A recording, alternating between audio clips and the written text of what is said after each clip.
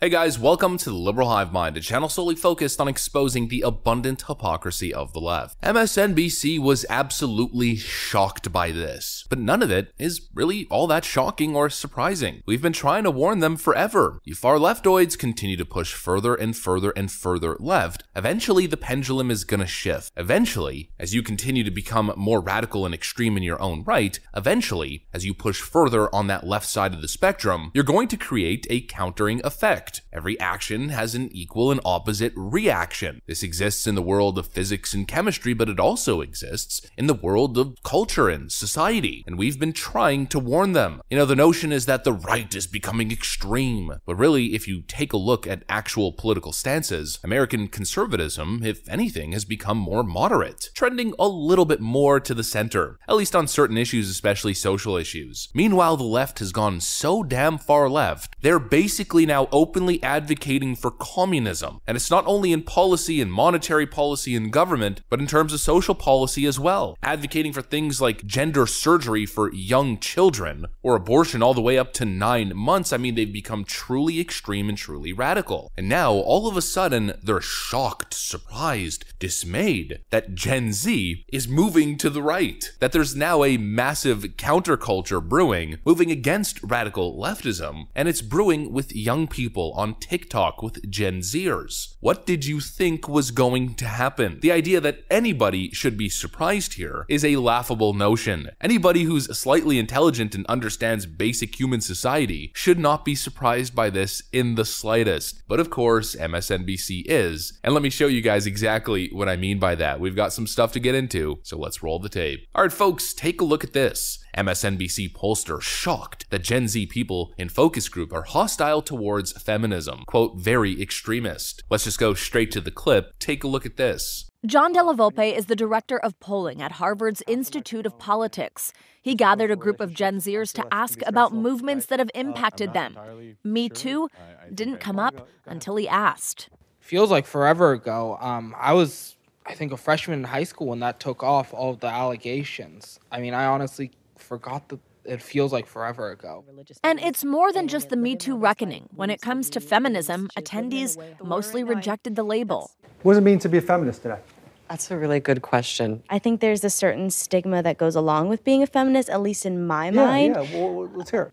Almost this extremist view. I think that a lot of labels are viewed as something that's very extremist. Now, it's not just this apathy to the movement that exists. There's a much darker side that's developed over the last 5 years, especially with Gen Z males. A total rebellion to any feminist notion whatsoever, and a blossoming of misogynistic content with billions of views. There are plenty of people who prey, I think, on these specifically young men, trying to lure them in to a community where they can feel better, they can feel some strength, and then that strength turns into a community which has a very different view, I think, of what's right and what's wrong. They talk very openly about their views of women and the rules around it's okay to women of a particular race as long as they're within our race rather than other women. And once again, what it feels like is that the left is late to the party. They're always 5 years behind is what it really feels like. You know, I feel like leftists in general can be categorized as being a little bit more emotional and short-sighted. They get so caught up in the now and in these emotional narratives that they lose vision of whatever's beyond right in front of them. They get caught up in these immediate narratives, they get emotional, and they don't think about the long-term consequences. They don't think of what's gonna happen 5 years down the line. And that's why over and over again, just like the defund the police movement and all of these other ridiculous movements, they think it's a great idea in the moment. They get caught up in the activism and in the emotional pull. And then once everything goes to crap or goes to hell in a handbasket, then they start to pull back and go, whoa, maybe that wasn't such a good idea. Well, we've been telling you from the start. You are going so extreme radical left, especially when it comes to these young movements, that there's going to be an opposite counterculture reaction. And the more extreme left you go, the more extreme right the reaction is going to be. That's what we've been saying forever. And the only people who are surprised by this are leftists, who don't exist outside of their own little bubbles. I mean, what do you think's going to happen when you try to reform biology and start this massive cultural craze of children online on TikTok posting videos about being frog people? Call me frog self. My pronouns are frog, frogs, and frog self. Oh, today I'm feeling like a cake. Call me cake, cakes, and cake self. What did you think was going to happen? That young people were just gonna buy it all hook, line, and sinker? Or that eventually kids who are seeing this stuff on TikTok and seeing their classmates and seeing their teachers promote this radical ideology were eventually inevitably going to rebel and push against it? Well, that's exactly what we're seeing. Leftoids, you did it to yourself. What did you think was going to happen when you turned feminism into something truly and deeply toxic? When you made it about attacking men and masculinity, toxic masculinity, and all these other things? I mean, we've seen the left wage a war on men for a decade and probably longer. What did you think was going to happen? Well, eventually people like Andrew Tate and others within that orbit were going to start to push back. And this is what we have been warning the left about when it comes to so many of their actions. They talk about fighting extremism, but the irony is they're creating extremism. Oh, how could Gen Zers view feminism as toxic? I wonder.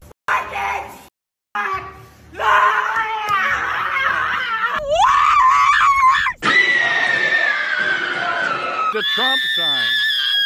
I don't want to vote for Biden. It feels like voting for a Republican. But I'm gonna do it. You want to know why? Because the alternative is a fascist. A fascist is a fascist. Maybe we can have the conversation about dismantling the two-party system when a fascist isn't running. Maybe we can do that later, kiddo. Champ. Chief. Maybe we can talk about it later.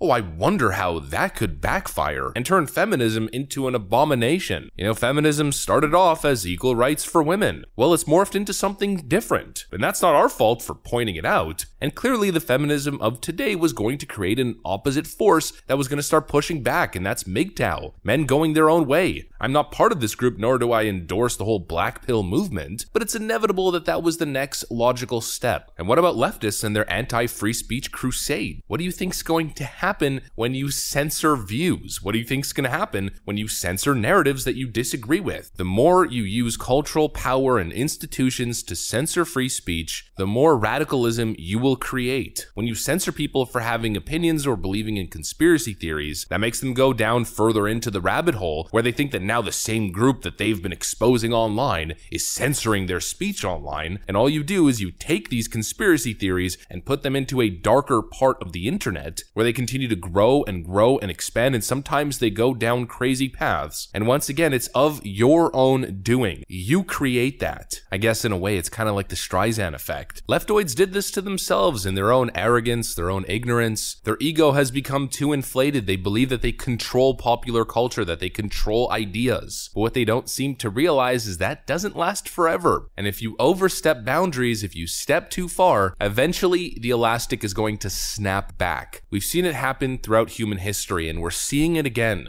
When you start advocating and defending criminals and putting criminals on pedestals, defending the burning and looting of black communities as racial justice, when you start to attack police officers, when you attack normal Americans and concerned parents as racists and fascists, when you attack men for being men, when you try to rewrite biology, when you introduce absolutely deplorable, inappropriate content being pushed on children and promoted to children, when you take a limited, pro-choice, moderate view that the majority of Americans might agree with within the first trimester and expand it to the second trimester and the third trimester, and in many cases even after. When you advocate against border security, and not only border security, but you're basically advocating for totally open borders and sanctuary states, eventually people are going to start to fall off. Eventually people are going to say, enough is enough. I am not with any of this. And that is exactly what we are seeing. And once the left starts to use the youngins, the Gen Zers, and whatever the next generation is after that, well then you really clearly know the cultural pendulum is starting to swing, it's starting to shift, it's starting to accelerate and pick up momentum, and the left is really starting to lose the culture war, and that's what we're seeing here, folks. There's been a lot of polling data, a lot of studies, where we're starting to see Gen Z trending towards the right. I mean, millennials were the most leftist of any Western generation, and it seems as though it's already shifting quite significantly. Although, to be completely honest with you, I'm worrying at least a little bit, as we start to lose the older generation and the boomers, and millennials start to make up the majority of the electorate. How far are politics going to go in that environment? Well, hopefully, Gen Z and the generation below are enough to provide a counterbalance, because Lord knows we'll need it, and it seems as though that might actually be the case. The left is losing its cultural power, and they only have themselves to blame for that. That's what I got for you guys, though. Hopefully you enjoyed this video. If you did, make sure to leave a like and possibly subscribe to the channel. Like I always say, I gotta get back to work. These videos won't record themselves. I want to thank you guys for watching, and I will see you on the next one.